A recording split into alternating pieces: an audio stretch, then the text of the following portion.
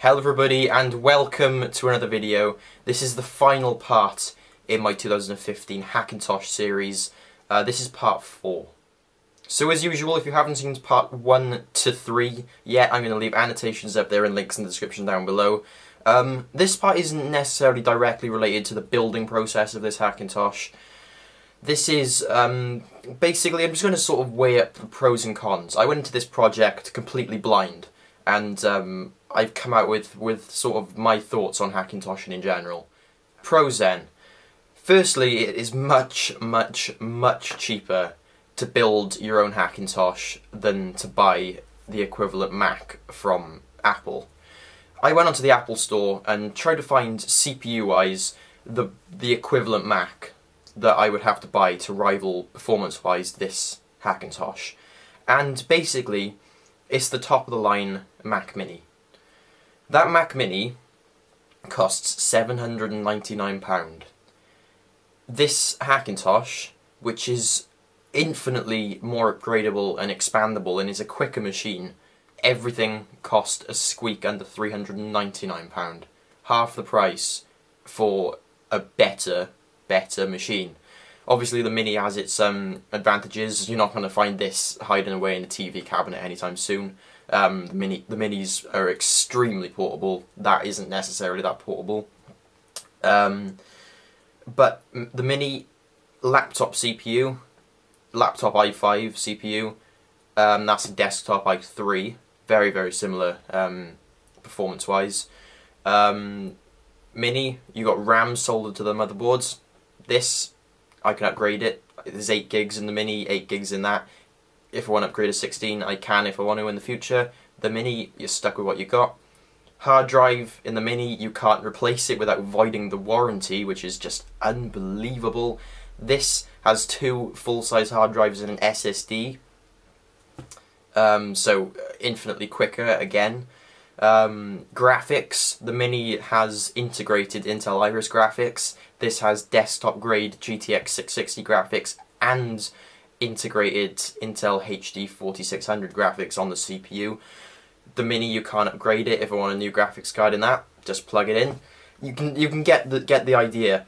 The amount of upgradability and expandability you get for so much less money, it is just mind-boggling.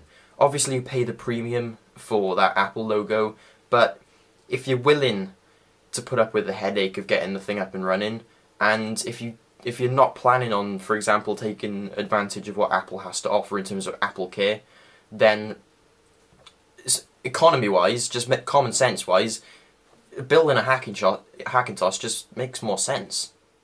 You can also build your Hackintosh to your exact specification, and that is a humongous bonus, because being able to build something to your exact specification means you can also build it to your exact budget. Apple, they compartmentalize their products enormously. The Mac Mini, great little things, and they are by far the cheapest in the line, but you're stuck with Intel integrated graphics, and you can't even get a quad-core option anymore. If you want decent graphics, you have to go all the way up to a Mac Pro. So Apple, they make you pay money for individual features. Say you don't necessarily need that much graphics horsepower, but you still want a beastly CPU. You can do that and put up with pretty low-grade graphics. You can do that when you're building your Hackintosh, because you can build it and customize it exactly how you want to. So, in my opinion, that is the biggest pro of building a Hackintosh over buying a Mac from Apple. Cons then, limitations with regards to supported hardware. Say there's that motherboard that you really want, or that new AMD processor that AMD have just released. No, not doing anything. You can't do it. And as much as building a Hackintosh allows you to customize your build to your specification, it's still limited in some regards. You're on a shortlist, a pretty big shortlist to be honest at this point in time. Pretty much any modern Intel CPU will run OS X. Pretty much any graphics card is supported in OS X these days, and pretty much any motherboard, especially if you go gigabyte, it's a walk in the park, but still that point still stands that you have to abide by the confines of what OS X physically supports. So not necessarily for me, not necessarily a drawback for me, considering I'm a bit of an Nvidia and Intel fanboy, but still, the point still stands for AMD people and people who are maybe running older machines. It's still definitely a con. And of course then another con, the actual OS X install and getting everything up and running and working perfectly. Some people can do it just like that. I was very, very lucky in my case. There was only a couple of issues that I ran into. For example, audio. I installed Multibeast, installed the audio through Multibeast. It still didn't work. Why didn't it work? I had to research for an hour to find that the actual audio chip on my motherboard isn't working with the kext that was released in the Yosemite version of Multibeast. So I had to go back and get the Mavericks kext and install the Mavericks version of Multibeast and do it that way. Audio works fine now, but that took a couple of hours to sort of wrap my head around it. Secondly, I was getting the odd freeze every now and again. For example, halfway through exporting a video, bang, crash, gone. The whole computer just froze. So again, that took another few hours to find a boot flag that fixed that. Again, I found the boot flag and now it's working fine. But you need to be able to have a lot of patience. You need to sit down and go, alright then, hit me with anything you got, because it's a raffle basically. People are drawn to Apple products because they just work.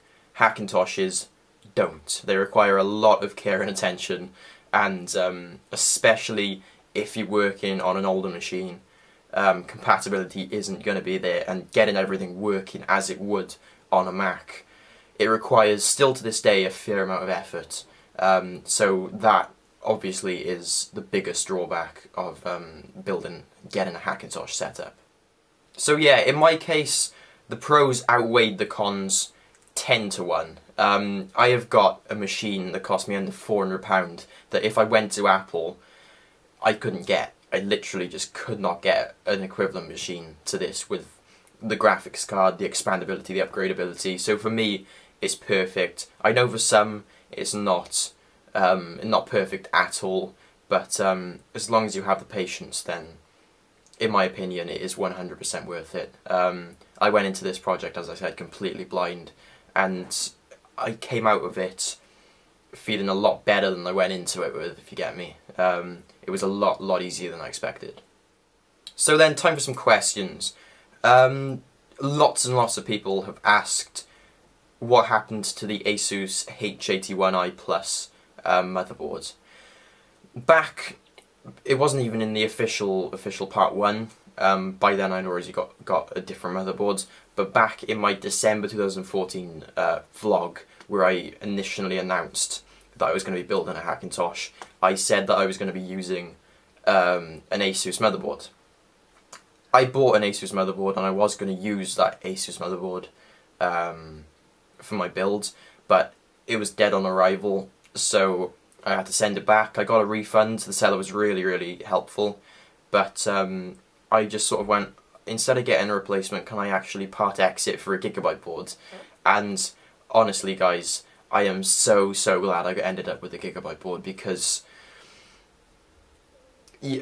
any other manufacturer than Gigabyte, there's a lot more work required. Gigabyte boards are designed basically to be run in a Hackintosh system. The build quality is awesome, the features are awesome. You do pay a little bit extra for a Gigabyte board because they are decent motherboards. But yeah, basically it was dead on arrival. I had to send it back and get a new one. MDH Gaming asks, did you consider the Cooler Master Hyper Evo 212? Yeah, I did. The shortlist is basically the Zalman cooler I got in there in the moment and the Cooler Master cooler. I ended up going with the Zalman cooler because this is a budget build. I mean, under £400 for that build is pretty impressive, and I was trying to shave £5–10 off wherever I possibly could. And the Zalman cooler got really incredibly good reviews, and so did the Cooler Master, but the Cooler Master was £15 more expensive, so I just went, is it really worth the extra cash? And I decided to go with the Zalman. I'm pleased with the Zalman cooler. If I did do the build again, I probably would go with the Cooler Master because it idles at a lower RPM. Even though this computer is by far the quietest thing I've ever used in my life, by far the loudest component in this system is the CPU cooler. It idles at 1200 RPM and it maxes out at 1500. So it keeps everything cool, but it idles at a really high RPM, so you can always hear it. I'm used to Apple machines where they're completely silent unless you're doing something quite intense. So yeah, it keeps everything cool, but idling, it's just louder than the rest of the system. Specs Bean Farmer asks, what is mSATA compatibility like in OS X? Perfect. As you know, I'm running a 128 gig mSATA SSD, and I didn't have to do anything. I didn't have to install anything, I didn't have to touch anything. It was plug and play, worked just as any other hard drive would. It was perfect. Tech TV and a couple of others asked, what the hell is your RAM setup like? If you watch part 1, I believe I said I was going to be running 2 4 gig sticks for a total of 8 gigs. But then in part 2, part 2, you only saw 1 gig. It's not 1 stick of RAM. So people are asking then, oh, okay, are you running single channel, dual channel? What sort of configuration have you got going? I do have 2 4 gig sticks. It was just a case of I got 2 4 gig sticks of Patriot signature memory. One of them didn't work for whatever reason. I tried my best to get it working, but it just refused to work. So I sent it back, was itching to get the machine set up, so I just proceeded with the videos with the 1 stick installed. So I was running 4 gigs at the beginning in single channel, but while I was waiting for the other 4 gig to come. Hugh Rax asks, are you sure the Core i3 and GTX 660 is going to be enough? Yeah, it's fine, honestly, it is absolutely fine. You saw in part 3 in the benchmark videos, it's perfect. Temperatures, the Core i3 runs ice cold. I've never seen it go over 65 degrees Celsius, and that is while encoding a video for an hour in Handbrake. The GPU I haven't seen go over 70, and that's while running Far Cry 4 maxed out. So at the moment it's perfect, absolutely perfect. Final Cut, I've got enough RAM for Final Cut. CPU power, I've got enough for literally everything, and the GPU is handling games really well. So as it stands at the moment, I'm fine. But the pro of having a Hackintosh is when I want to upgrade, I can just bung in a new processor or bung in a new graphics card.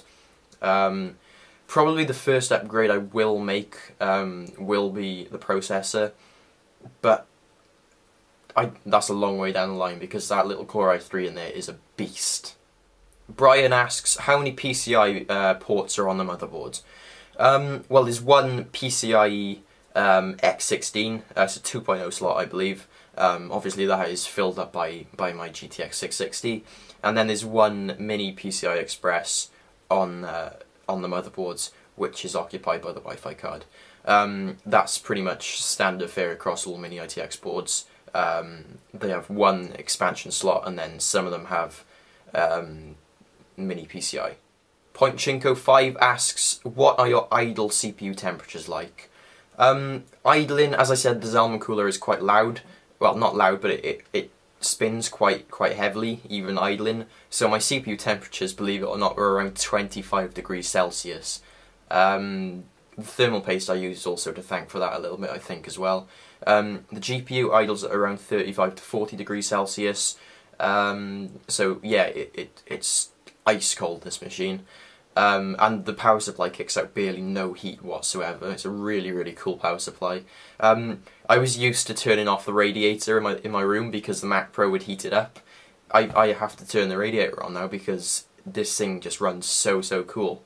Under loads, as I said, I've never seen the GPU go over 70, and I've never seen the CPU go over 65. So all in all, it's just a really cold running machine.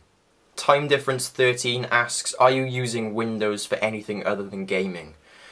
No. I have it so it starts up in big picture mode. Steam opens on start. Basically, I'm using Windows as my game console OS. I have my Xbox One controller by here. I just plug this in, and it opens up in big picture mode, and it's basically like having a console in front of me, and I like that. I'm not a big fan of playing games on a keyboard and mouse. Don't ask me why, but I just never have been. So at the moment, no, just gaming, OS 10 does everything else that I ask it to. I do like the look of Windows 10 though, so we'll see. I said the same thing about Windows 8, but I am really quite hopeful for Windows 10, so we'll see.